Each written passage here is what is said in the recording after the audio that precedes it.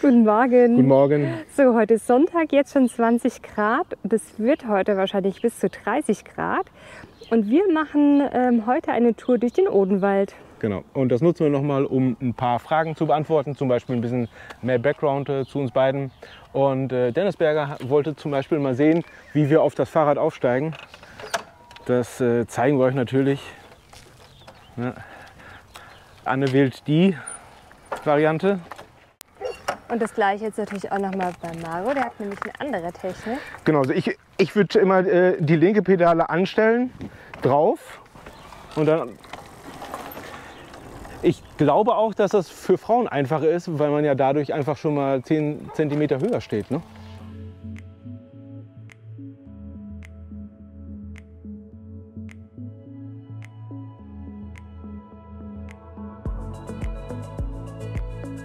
Jo, jetzt geht es hier richtig bergauf. Ich versuche im kleinsten Gang mit der höchsten Unterstützung hochzukommen.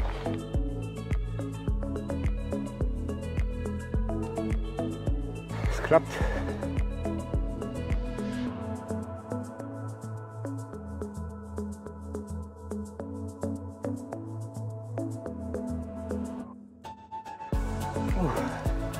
Boah. Jo.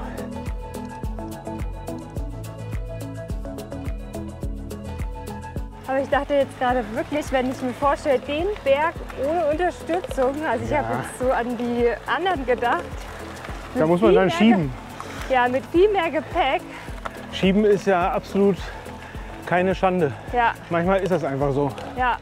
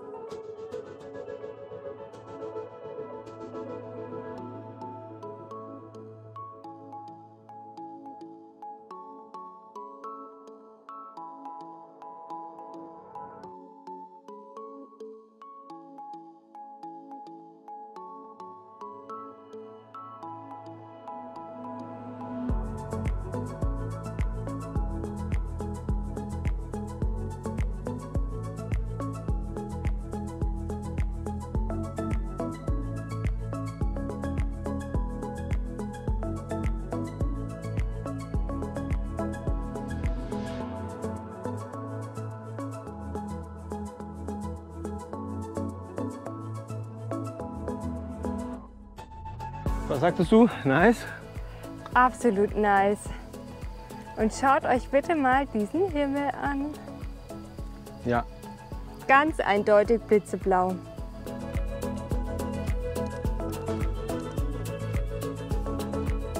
Ja, wir haben gerade gesagt, nur ein paar Meter von zu Hause waren wir direkt im super schönen Grünen. Allerdings auch echt herausfordernd. Teilweise sehr steil. Training für die Alpen. Ja.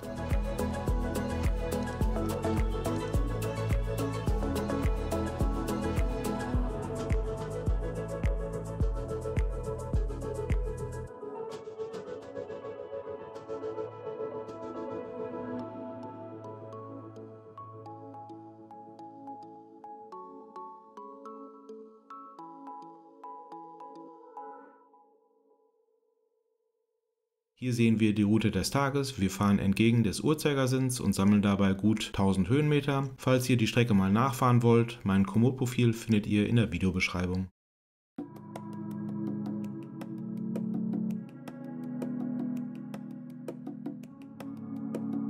Du siehst toll aus in deinem gepunkteten T-Shirt. Trikot. Trikot, Radtrikot. Ja, Rad mit Doppel-T. Radtrikot. Halt gegen Front, gegen Ja. Verkehr. Hallo. Morgen.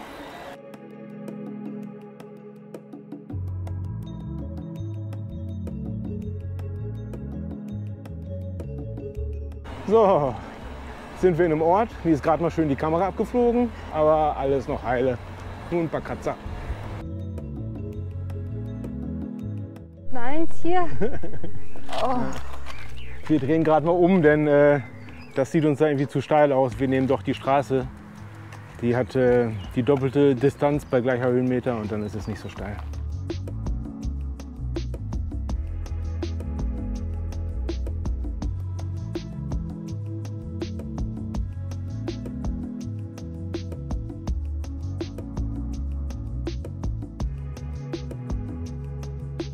Wir haben jetzt noch mal einen Anstieg vor uns.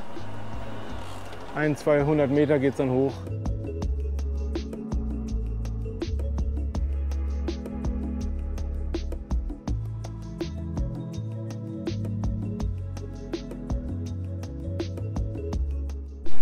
Es geht hier links hoch. Ich glaube, das ist Berg 5. 15% Steigung wird mir gerade angezeigt.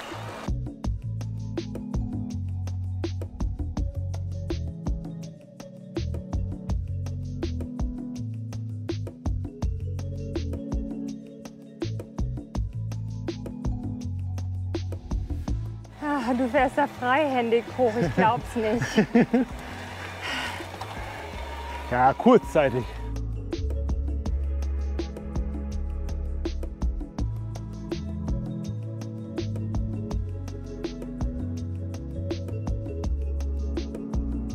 Hier kommt doch jetzt bestimmt ein Aral, oder? Ja, bestimmt. Gerade Tankstellen befinden sich ja häufig in ländlichen Gegenden, so wie hier. Also ich warte jetzt jede Sekunde praktisch auf eine Aral. Mindestens eine Shell.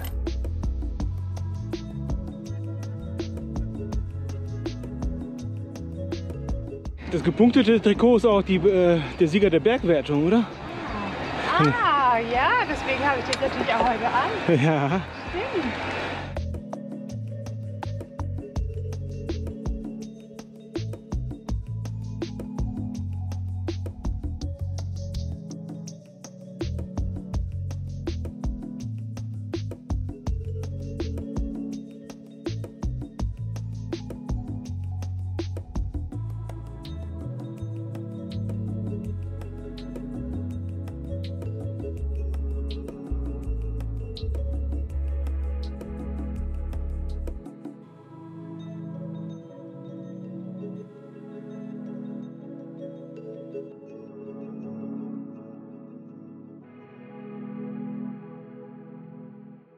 So, jetzt haben wir uns nach ca. 15 Kilometern hier auf dem ziemlich höchsten Punkt der Tour uns breit gemacht mit den Campingstühlen.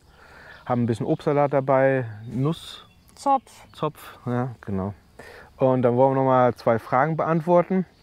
Die eine kam von Jens, er fragt nach ein bisschen Background von uns. Dazu hatten wir echt nur wenig erzählt bisher. Also du bist ein Bergstraßen-Original? Ja, ich bin in Heidelberg geboren. Ja, genau. Warst dann mal kurz in Herne am Arbeiten, in Dortmund gewohnt und bist dann wieder her, ne? Genau. Ja. Genau, und ich bin ja Westfale, komme aus dem Münsterland.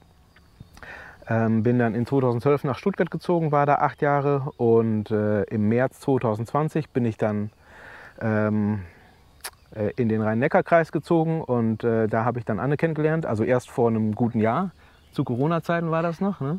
Das war so die Zeit, wo man Treffen vermeiden sollte und nur die notwendigsten sozialen Kontakte pflegen sollte. Aber dass wir beide uns kennenlernen, das war schon notwendig, ne? Sonst gäbe es das jetzt ja alles nicht. Also, ja. Genau. Das war das. Ja, dann haben wir uns kennengelernt. Ich habe dir dann von meiner E-Bike-Vorstellung erzählt. Du hast dir 2 Wochen später das Bike bestellt.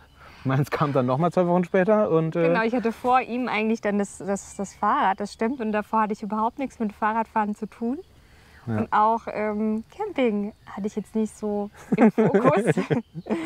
Und ja, und irgendwie die Begeisterung kam dann mit dem Kennenlernen durch Mario. Ja.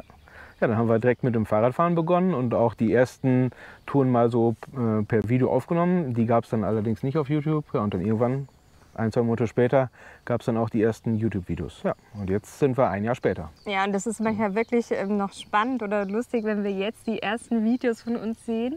Ja. Oh. Und versus jetzt und auch vom Equipment und wie man natürlich organisiert ist, Welten. Ja. Ja. Ja, das war's zum Background, ne? Genau. Andreas hatte auch noch nach unserem Zubehör gefragt und das kann ich euch hier mal zeigen. Das sind die Ergon GPX mit den Hörnchen. Die hatte ich mir mal bestellt, damit ich ein bisschen die Handposition auch mal ändern kann, weil ich schon einschlafende Hände hatte und taube kleine Finger. Ich nutze allerdings die Hörnchen gar nicht, weil man dann dabei eben gar nicht an die Griffe kommt. Und von der Optik her finde ich es okay, deswegen lasse ich sie dran, aber nutzen tue ich die Hörnchen gar nicht. Ja, eine normale Klingel, dann hier wieder eins der wichtigsten Gadgets für Zugreisen oder ähnliches, die Klettkabelbinder. Hier die Topik-Halterung, ist dann so befestigt, kann man hier aufmachen, schiebt es dann hier da rein und klack, fertig. Ja, und das hier ist für uns das Selbstverständlichste, aber häufig kommen mal Fragen. Das sind Flaschen von Fabric und die haben hier diese Vorrichtungen für die 2 Schrauben. Die passen dann genau da rein. Und dies hier gehört ja zum Riese Müller Super Delight. Also das kann man jetzt nicht einfach für ein anderes Fahrrad bestellen. Und da passen die halt dann super rein. Das geht aber auch hier, glaube ich zumindest. Ich habe es noch nicht ausprobiert, jetzt mache ich es wirklich live. Ja, genau. Ich habe das mal gemessen von Mitte zu Mitte. Das sind 6,5 cm. Ich glaube, das ist genormt. Das dürfte bei vielen anderen Fahrrädern auch so sein. Hier oder auch dieses ist in den gleichen Schrauben oben befestigt. Und wenn ihr die Flaschen bestellt, bekommt ihr 2 solcher Sätze mitgeliefert und dann könnt ihr das bei euch in die Rahmen auch reinschrauben. Ja. Zum Bugsattel, da war noch mal die Frage, wie viel man den einfahren muss. Ja, schon mehrere 100 Kilometer. Da würde ich einfach mal irgendwann beginnen und 1, 2 Tagestouren fahren, bevor man dann auf große Reise geht. Ja, und der große Vorteil von diesen Ledersätteln ist einfach, dass die ja hier vorne mit 3 Nieten befestigt sind und hinten mit diesen 6. Und in der Mitte hängt es aber durch. Das heißt, wenn ich mich mit dem Körpergewicht drauflehne, ja, dann gibt er nach und schmiegt sich dann halt dem Hintern an. Und so hat man dann mehr Auflagefläche und es ist echt angenehm. Kann ich nur empfehlen. Ja, hier haben wir dann noch von Ortlieb eine Satteltasche. Viele sagen immer hierzu Satteltasche, aber das ist eine Satteltasche, das ist eine Gepäckträgertasche. Das sind die Backroller Classic. Ja, was gibt es sonst noch? Ach ja, genau. Hier das Abos Bordeaux 6000 Alarm. Da kann ich euch mal eben zeigen, wie das ist mit dem Alarm. Also das steckt eigentlich hier drin. Gut, also Schloss abmachen, rausfallen lassen, aufschließen. Und dann achte ich immer darauf, dass der Schlüssel oben ist. Stecke es hier durch und kann dann später auch von oben wieder rein. Und jetzt piept's einmal. Genau. Und wenn ich jetzt dran gehe, dann geht die Alarmanlage an.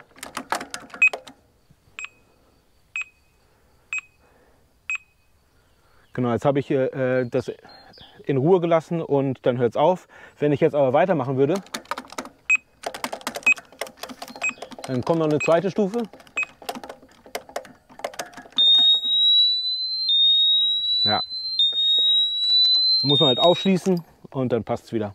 Also das bereitet öfter oder gerade am Anfang mal irgendwo, wenn mehrere Leute in der Nähe sind, auf dem Marktplatz oder so, mal ein bisschen höheren Puls, wenn dann die Alarmanlage angeht, aber mit der Zeit kriegt man das raus. Einfalten, zumachen und wieder rein. Gut, genau, dann mache ich direkt weiter. Und was ich jetzt auch neu habe, was in den letzten Videos auch schon dran war, aber wahrscheinlich gar nicht aufgefallen ist, das ist die Haltung für das Ortlieb Fork Pack. Das habe ich hier dran, als auch auf der anderen Seite. Da kann ich euch mal eben das separat einblenden, weil ich gerade die Fork Packs nicht dabei habe.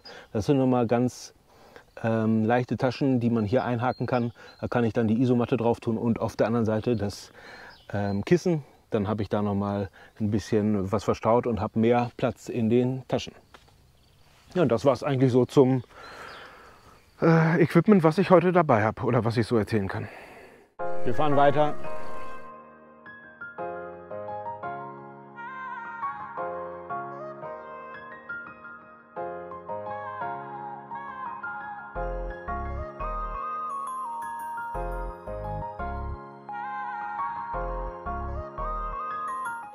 Ja, schwitzig, aber der Wind hilft ganz gut, ne? Super angenehm gerade.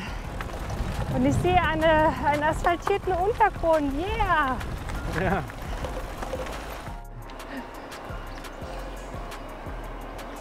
Anne filmt nicht gerade mal von vorne. Bei erhöhtem Puls. Test, Test, Test. Ja, hat doch funktioniert.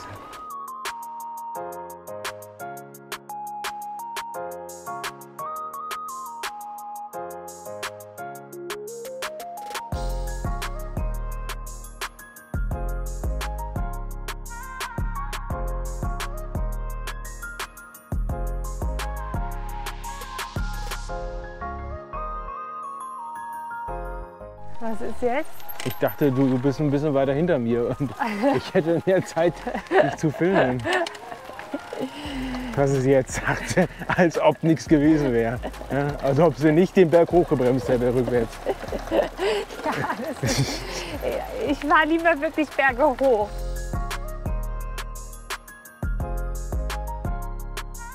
Kleine Verschnaufpause, kleine Bremspause.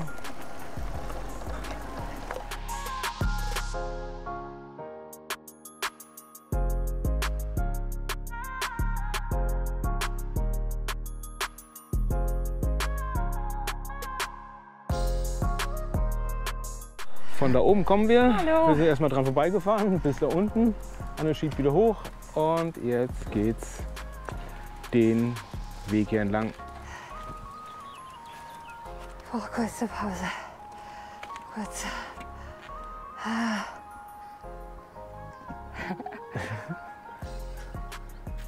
Ey, du hast noch ganz viel Wasser. Darf ich mal was? Das war knapp.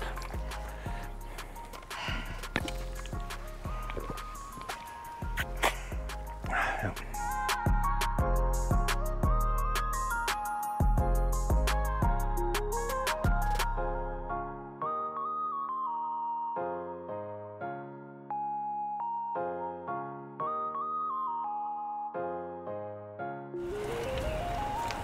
Was ist das? Pinien? Pistazie.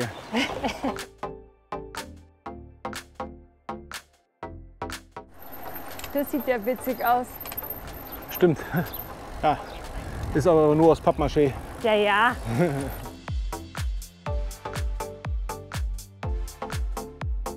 Gerade musste ich beichten, dass von den 6 Snickers-Eis, die ich gestern gekauft habe, ich schon 5 gegessen habe und Anna auch eins. Und also heute keins mehr da ist. Und ich hatte eine leichte Vorfreude da drauf. Ja, Aber ich habe gerade erfahren, sie haben sehr gut geschmeckt. ja, sie hat die Rechnung nicht mit Mario gemacht. Ja. Was sagen Sie, Miss Otlo? Jetzt ist mir gerade richtig hot, so in der Sonne. Ja. Wie viel Grad schätzt du? Ich sag mal 28. So wie die Wettervorhersage war. Obwohl hier 30 steht.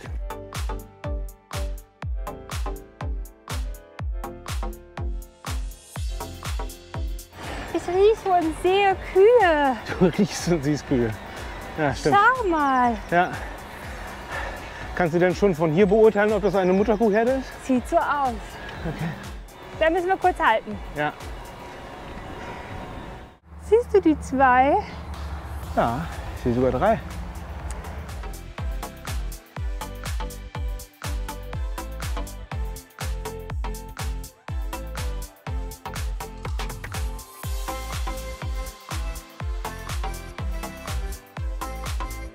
Ist wirklich eine sehr schöne Tour heute.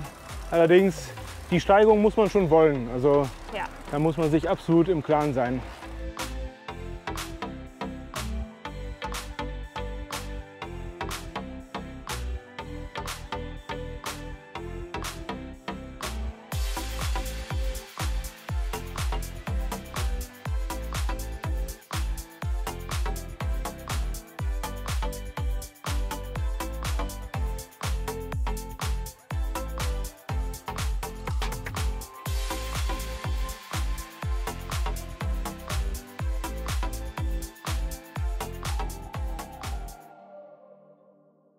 Ja.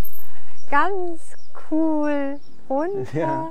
schön seicht, ne? Und aber doch toller schnell irgendwie. Asphalt und mega schnell. Also, aber trotzdem voll guter Untergrund. Ja. Und das hier mitten im... Ich habe dich selten so strahlend gesehen nach einer Nirgendwo. Abfahrt. Ja? Ja, die war jetzt okay. Hat mir gefallen. Ist jetzt kurz vor 2. 36 Kilometer haben wir im Sack. 18 sind es noch. Also das letzte Drittel bricht jetzt an.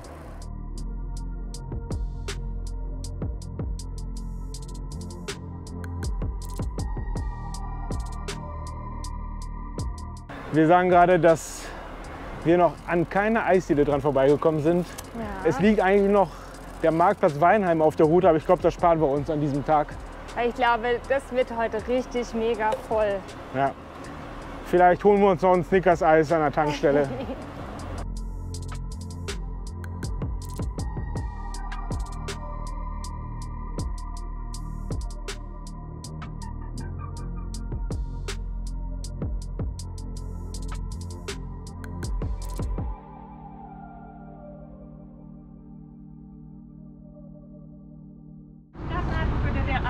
Der Atemmaske. Was? Schnappatmung.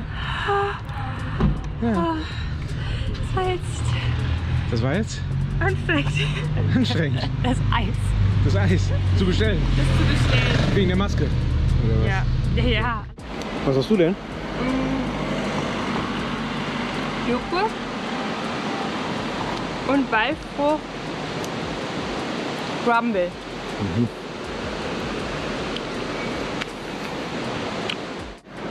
Erdbeer und Zitrone.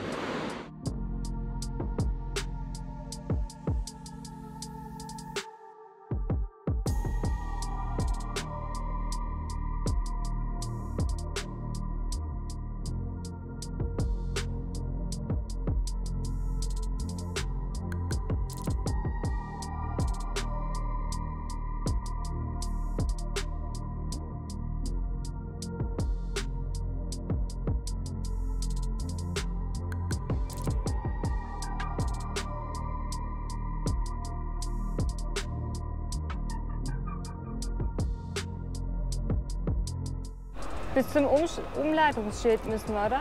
So, jetzt sind wir genau wieder hier an der, da vorne, ne? Ja, bis zum Umleitungsschild, du hast recht.